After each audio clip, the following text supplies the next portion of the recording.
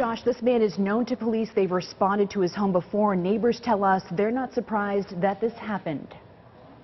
There have been 3 arrests in 6 days. It began with an armed robbery and home invasion in this neighborhood 1 week ago. Friday evening around 11 o'clock, we got a report of a robbery or attempted robbery at an address on Thorndike Street in Concord. The victim told police he let one man in. It was someone he knew, but then a second man came in 5 minutes later. That's when the situation turned violent. The second subject entered the residence with a gun.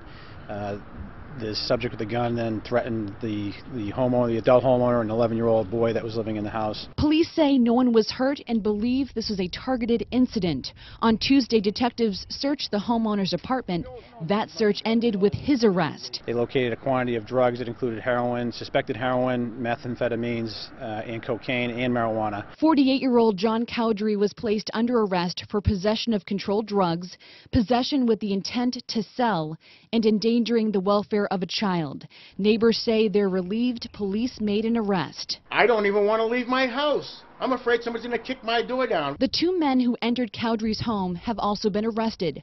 39-year-old Randy Alcantara was taken into custody by Londonderry police during a traffic stop. Not long after he was arrested, we were able to recover some other evidence. It's evidence that police say led them to 31-year-old Nathan Lemire. He's being charged with criminal threatening and robbery. And he was arrested yesterday by Manchester PD at his residence on High Street, Manchester.